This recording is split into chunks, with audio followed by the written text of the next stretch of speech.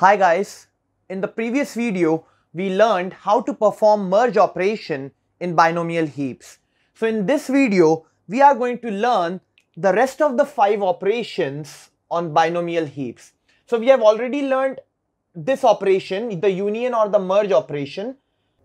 So if you don't know how to perform merge operation in binomial heaps, you will not be able to understand all these operations, as some of these operations involve the merge operation as a sub operation.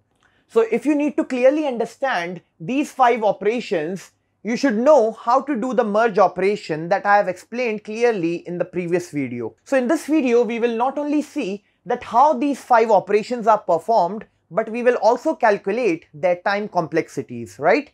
So let us look at the first operation, that how do we find a minimum element in a binomial heap H. So we are looking at this operation. So suppose we are given this binomial heap H and we need to find the minimum element. So according to you, where can we find the minimum element in a binomial heap H which has all these binomial trees? So this is a B0, this is B1, B2, B3.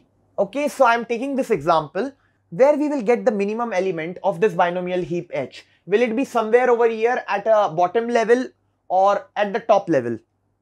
So if you think a little bit, you will understand that all these binomial trees, this B0, B1, B2 and B3, all of them are separately following the heap ordering property.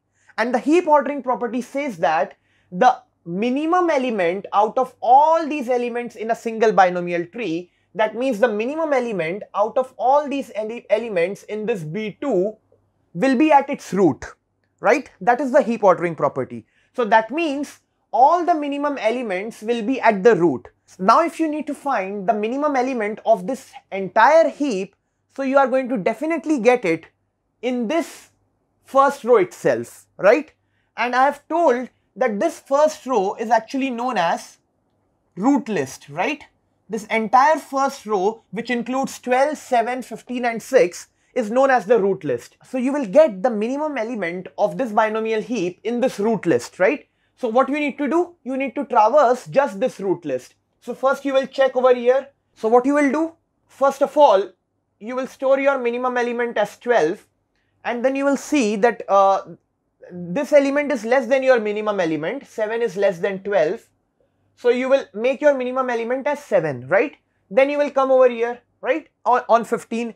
And then you will see 15 is actually greater than your minimum element. So you will not do an updation of minimum element. Then you will come over here on 6. And you will see that 6 is less than the minimum element that you previously had. 6 is less than 7. Then you will update your minimum element as 6, right? So you have to traverse this entire root list. We learned how to find the minimum element in a binomial heap. So what is the time complexity to find a minimum element? So what you need to do, you just need to perform one step, that you need to traverse the entire root list, and there only you will get the minimum element. So what is the length of the root list? So if there are n nodes in the binomial heap, the length of the root list, we learnt in the last video, if there are n elements in the binomial heap, this is the maximum length of the root list. So the time complexity of this operation, which involves traversing only the root list, will be in worst case order of log n, right?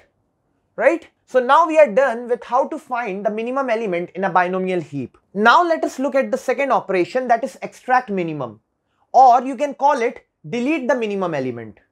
Okay? In the first step, you will find the minimum element, then you will delete that minimum element. So how is this operation performed in a binomial heap? Okay, so what you will do in the first step, you will find the minimum element, right? You will perform this operation, right? And in the second step, when you will finally find the minimum element, so suppose you found that the minimum element is over here, right? So in the second step, you will delete the minimum element node, okay? So you will delete this minimum element node, but you are still left with all its descendants, right? You are not deleting this part. You are not deleting all the descendants of the deleted node, right? So I'll draw this part over here.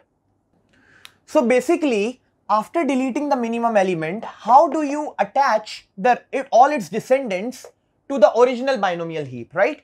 So if you look clearly, you will find that this is a B0, right? And this is a B1. I've just taken these elements, right? All its descendants, while this is a B2, right?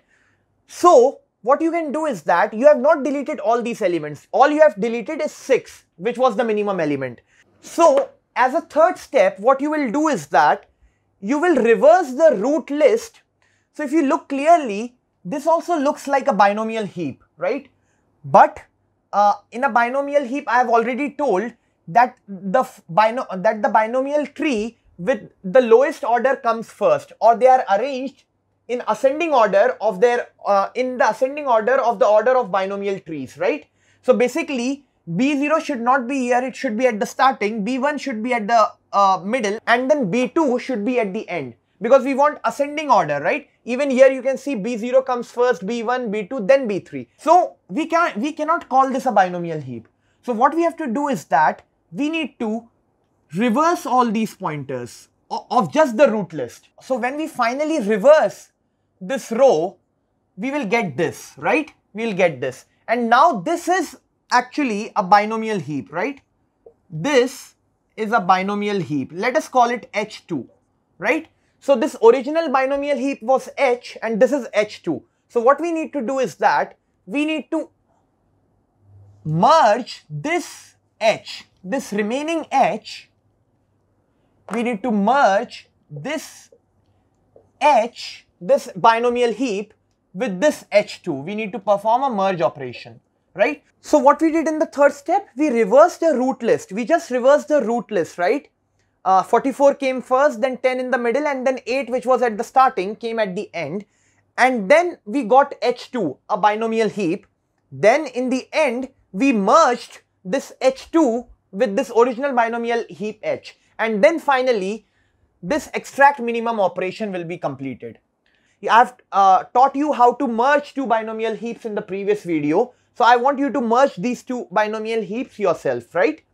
So what is the time complexity of this extract minimum operation or delete minimum operation? So to find minimum, we came to know that the time complexity is order of log n. And if we want to delete the minimum element node, we just deleted that 6, right? That was a constant time operation. So that is order of 1. And to reverse this root list, so in order to reverse it, we need to traverse the whole root list, right? Because we need to reverse all the pointers also of these right siblings, right? So for that, it will take order of log n time. Why? Because the worst case length of this root list is order of log n, right? And what about this merge operation? We learned in the last video that the time complexity of the merge operation is also order of log n. So this is also order of log n. So if we need to find out the time complexity, it is order of log n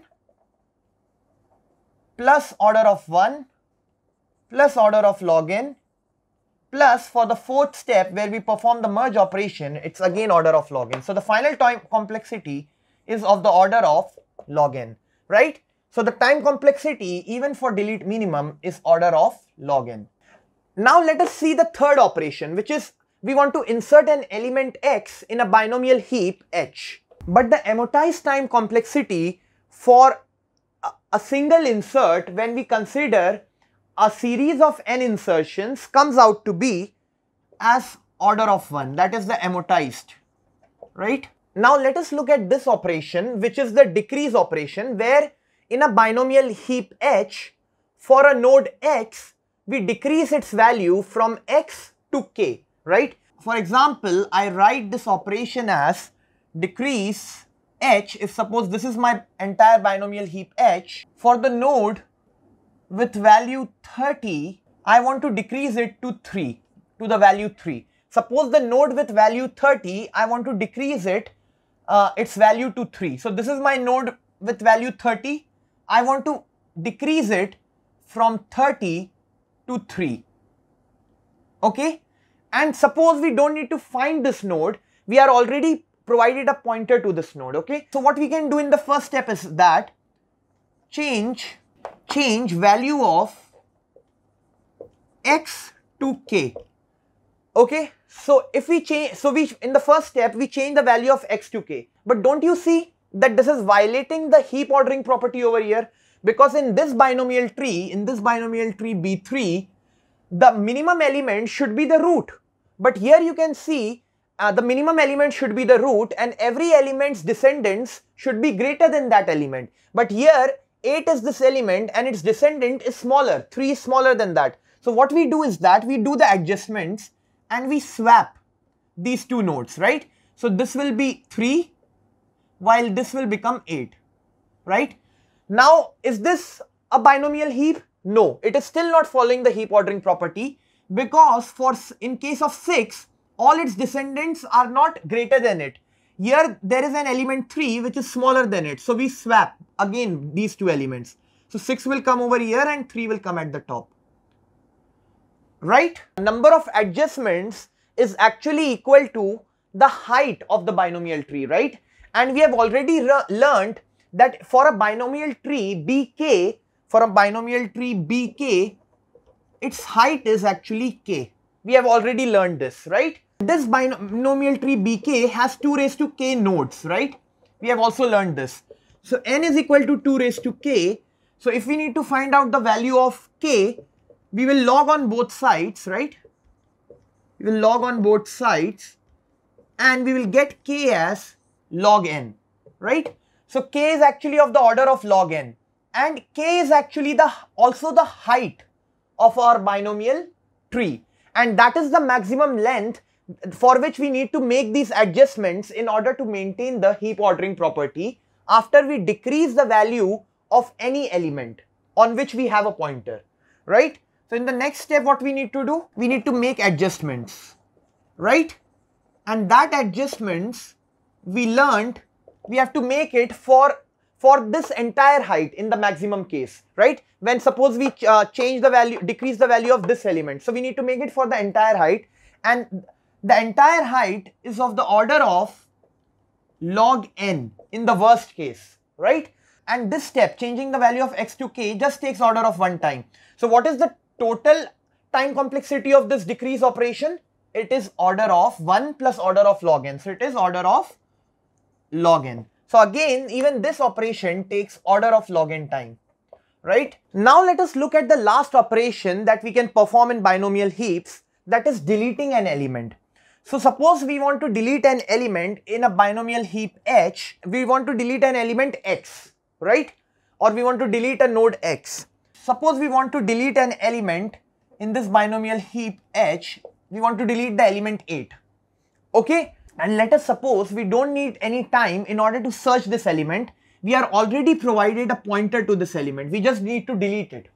So in the first step, what we do is that we perform the decrease operation and we decrease the value of this node in the binomial heap H of this node 8 to minus infinity, right? So if we will decrease the value to minus infinity. But as you know, decrease operation doesn't finish over here. We have to make the adjustments because this is not following the heap ordering property. So as minus infinity is smaller than 6, so both of these will be swapped. Minus infinity will come over here and 6 will come over here. Again, minus infinity is smaller than 3, so these will also be swapped, right? 3 will come over here. So now minus infinity is finally at the root, right? So we performed a decrease operation over here. Now we are trying to delete the element 8, right? In the first step, what we did was we actually decreased the value of the element 8 to minus infinity. And then it was not following the heap ordering property, so we did these adjustments and we brought the minus infinity to the root list. In the second step is very simple. We just have to perform this extract minimum operation, or you can say delete minimum operation. Of course, we have got a minus infinity at our root list. So which do you think will be the minimum element in our binomial heap? Of course, that minus infinity, right? And after that, whatever happens in the delete minimum or extract minimum operation, I have already told you that this node will get deleted and this binomial heap's root list will actually get reversed to make it a binomial heap, and then finally we will merge it with the original heap. I've already told this in the extract minimum operation. Anyway, so here also we are going to do a delete minimum operation in the second step, and that is how we will finally perform a delete operation. So delete operation actually consists of the decrease operation and a delete minimum operation. So we know the time complexities of both the operation. It is log n, order of log n, and this is also order of log n. So this will be order of log n plus order of log n. So our final time complexity for the delete operation is also order of log n, right? So all the operations have the time complexity as order of log n. So we've looked at the find minimum operation, where we learned that in order to find an element in a binomial heap, we just need to search in its root list. And then we looked at the extract minimum operation, in which we actually delete the minimum element from the root list, and then we look at its descendant nodes, and in those descendant nodes we actually reverse its root list, and then what the binomial heap that we get, we merge it with the original binomial heap, right? And then we looked at the insert element operation, in which we made a binomial heap of a single node, that node that we want to insert, and then we merged that single node with the original binomial heap. We performed the merge operation in the second step.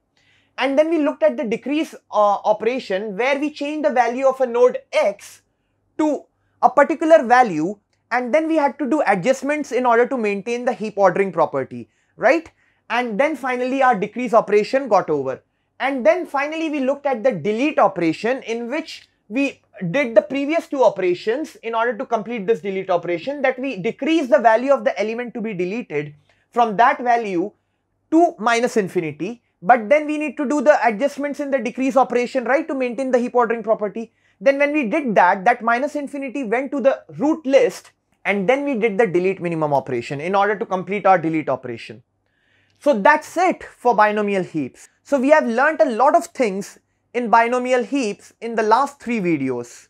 So in the next video, we are going to start a new advanced data structure, that is Fibonacci heaps. Till then, goodbye.